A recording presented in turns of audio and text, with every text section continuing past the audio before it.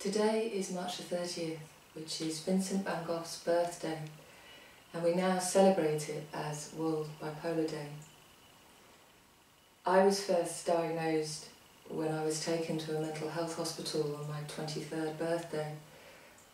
And in my experience of being bipolar, the illness can be as much a blessing as it can be a curse.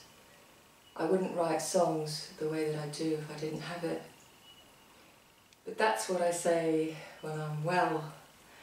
When I get ill again and the brutal depression beats me to a pulp and I wish I didn't have it, I wish I didn't exist at all.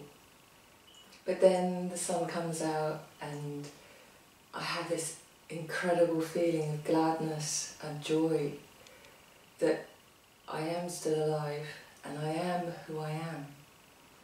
So I could sing you my song, I'd Rather Be, or Over the Waterfall, but I thought I would play you a new song that might be on my next album, and it's called Stay.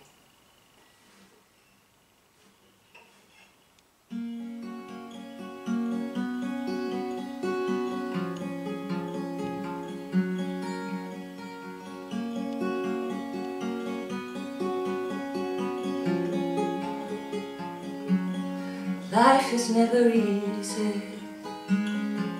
Life is like a game.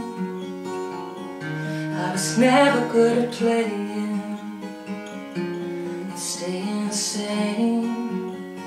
But I don't care. I'm not scared anymore, 'cause I've been there. I've been pinned against the wall, so I was hoping you'd stay.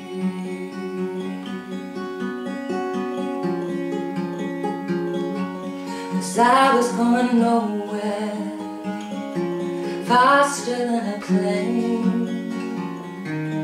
Everybody's lonely in the pouring rain. But I don't care.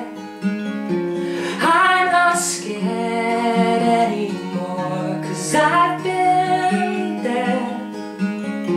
I've been pinned against the wall, so I was hoping you'd stay.